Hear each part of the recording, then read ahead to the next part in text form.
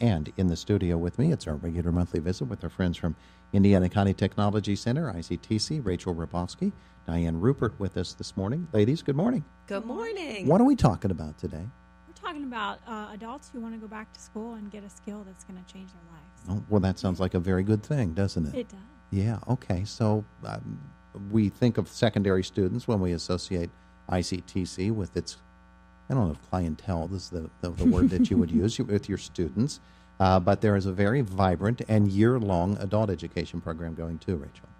Absolutely. We have students in the summer, fewer than we do during the regular school year, but we have adults all year long in over 13, 14 program areas.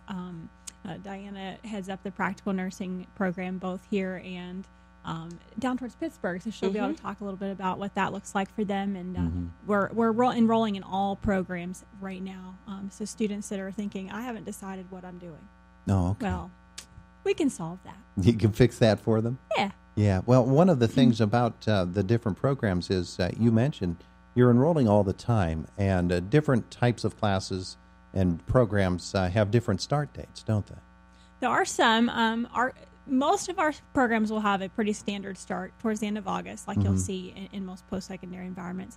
Our cosmetology program has multi-year starts, and definitely our CDL, we're enrolling students on a monthly basis for that. It's a shorter length program, and you finish in about 4 weeks. Yeah, and people are really wanting to get into those jobs. Well, let's put it this way. The employers are wanting you to, correct, to give them employees because it's a pretty desperate situation employment-wise right now.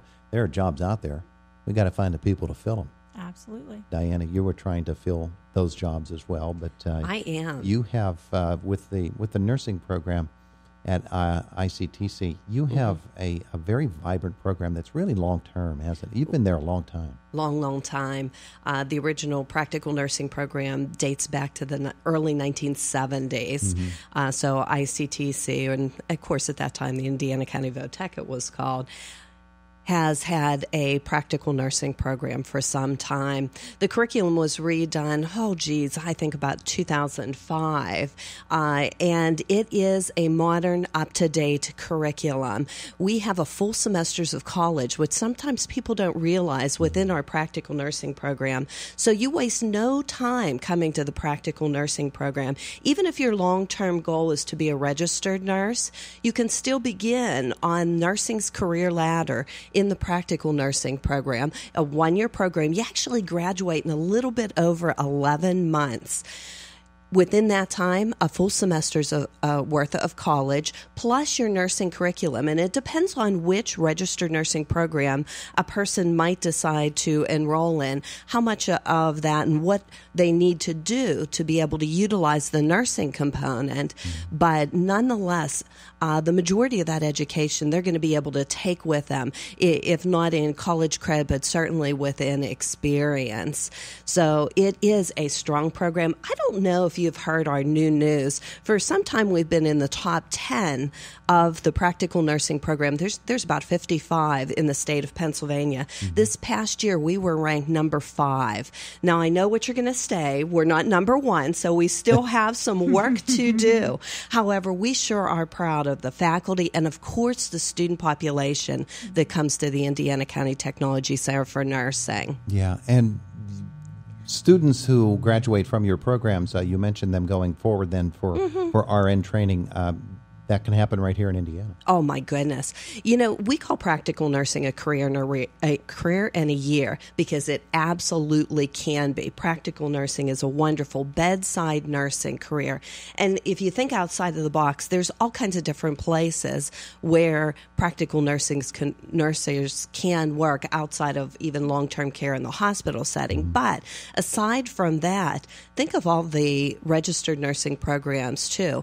Mount Aloysius was just in our classroom yesterday talking about their program and how LPNs can matriculate into their program and get credit for the time they spent in the practical nursing program.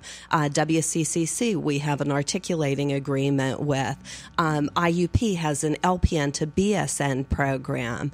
So there are all types of opportunities right here in Indiana. If you wanted to start out, see what you think about practical nursing. There is no time and really very limited cost that you are wasting going this route for nursing education. Is it true that there are many students who start out as LPNs and become RNs? They sort of use that as not maybe a skipping stone or stepping stone, but in effect that's what it is. It allows them to have their career, to be able to earn a living, and at the same time be working toward the RN. Right. And sometimes it's just the fact that education can be intimidating.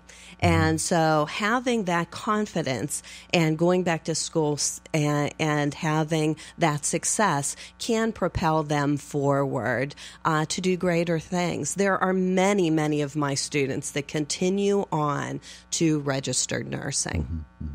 And Rachel, RN, or the nursing program itself, is not the only healthcare career that people can train for at ICTC. We also have a medical assisting program. And I think kind of stepping off of what Diana's talking about, in most of our programs, we see that students take that step. Maybe they've had a life change and they need a new career to support their family. They got out of high school, went to college, and was like, I don't like this class of 50 students in a lecture. I want to work with my hands. And they come back and they find a program at the ICTC, but they get that training and they actually find a love for learning. They enjoy their experience, and very, very many of our students will at some point in their career go back and obtain additional degrees and utilize their education at the school, both in propelling that forward, so shortening their time in college, but also they're working while they're going to school and they're not taking on that student loan debt that you would for a 4-year degree before you can start work. The maturity that comes with growing up and getting out of school and maybe working for a little bit before you get into pursuing an adult education degree, that can be a tremendous benefit too. It can, but our programs have such a mix. We have students right out of high school, and we really do focus on taking them from maybe no knowledge in the area that they choose to have either interested in, and they leave there with fundamental entry-level skills to be able to walk into that industry and start work. They might not be the head chef, but they're going to have the skills to become the head chef. And so we're a 1-year commitment in most cases, under 10 months. And students take that commitment and they really take away valuable skills. In most programs, they're earning industry certifications that whether they're when they get into the work field, that's actually going to be of value to their employer.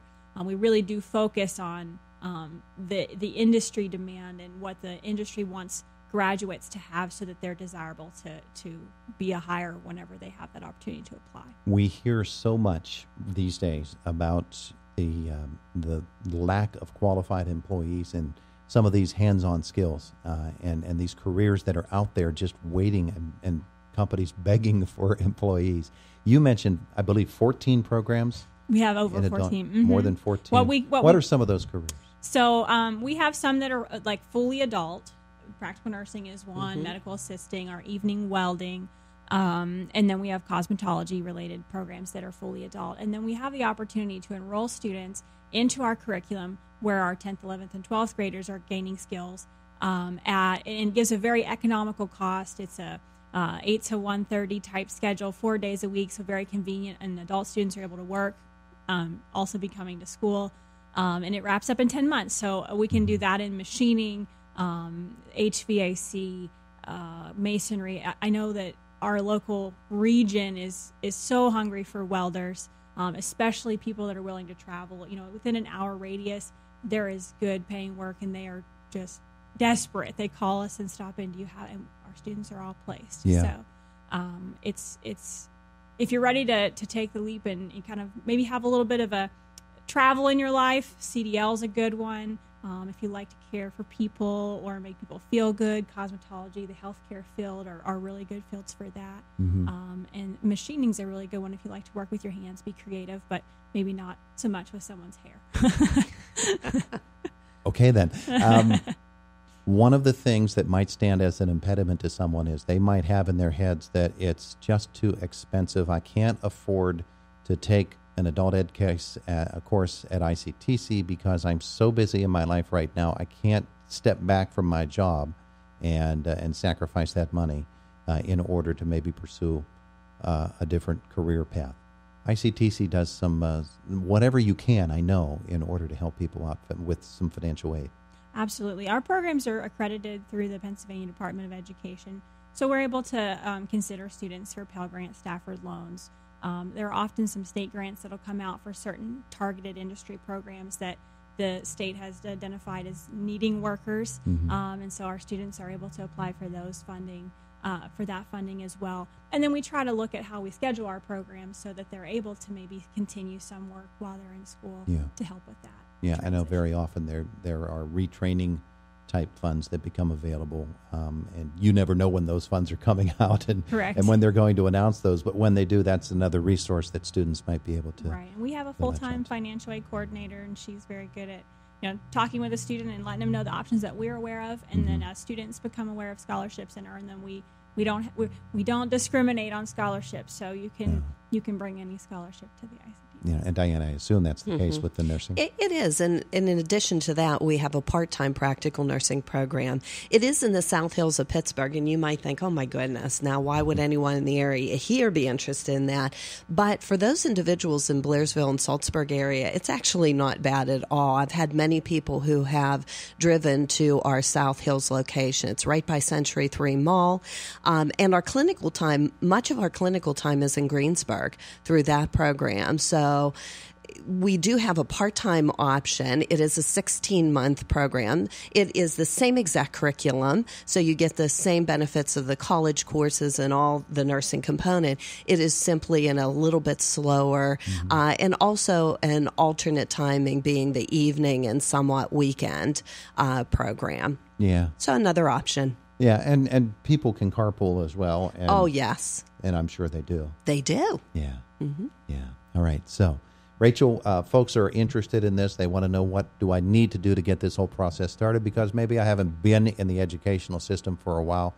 I have no idea where to start. What do they do? Just give us a call. Gina or myself will talk with them, find out what they're interested in, or if they are interested in practical nursing, they'll call, and Diana or Linda will help them out. We're a small school. We get to know your face and your name, and you will have someone to kind of help walk you through that process to get you from I'm interested to I know what program I'm enrolling in, and you're ready to go in August. Yeah, and there are people, I'm sure, that are interested in maybe this particular targeted area of education, and then once they talk with you and examine ICTC, they might find that there's something else that is even more appropriate for them, or they have even more interest in. They certainly could. We have a variety of options that kind of can cater to what your interests and strengths are. But ultimately, they all will get you to a point where you're ready to enter a new career that will get you moving forward. Yeah. But I forgot an important piece. You need my number. So if you want to call the ICTC, you call 724-349-6700. To reach adult education, you call extension 131.